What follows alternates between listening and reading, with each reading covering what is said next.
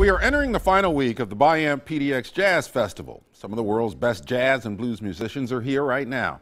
And many of those musicians are immortalized through some amazing art done by one of Portland's most talented artists. Diane Russell's work is a big part of where we live.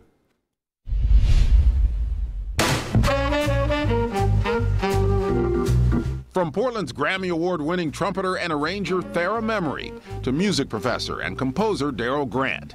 From godfather of Portland jazz Mel Brown to saxophonist Devin Phillips, who came to Portland from New Orleans after Hurricane Katrina.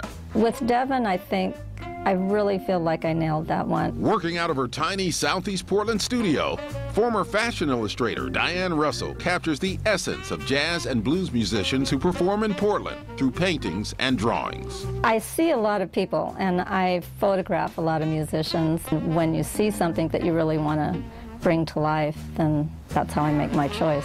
She has done some of the biggest names in the business: Willie Nelson, Branford Marsalis, Stanley Jordan, Portland's Esperanza Spalding. I just kept doing one after the other, and pretty soon it turned into this.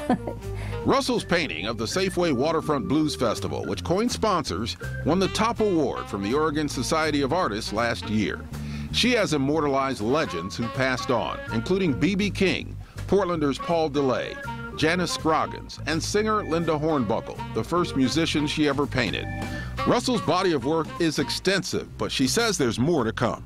You know, I just don't feel like I've got enough done yet. You know, there's so much more I want to do. So. Well, you can see Diane's art at Jimmy Mac's. That's one of the venues for this year's Jazz Festival. She also has a big exhibit of her work through August at Portland International Airport. You can find it on Concourse E. Nice. Do they have any of those in like posters? Yeah, posters and paintings, prints. Nice. You can definitely go to her website and get that. Very cool stuff. It's 5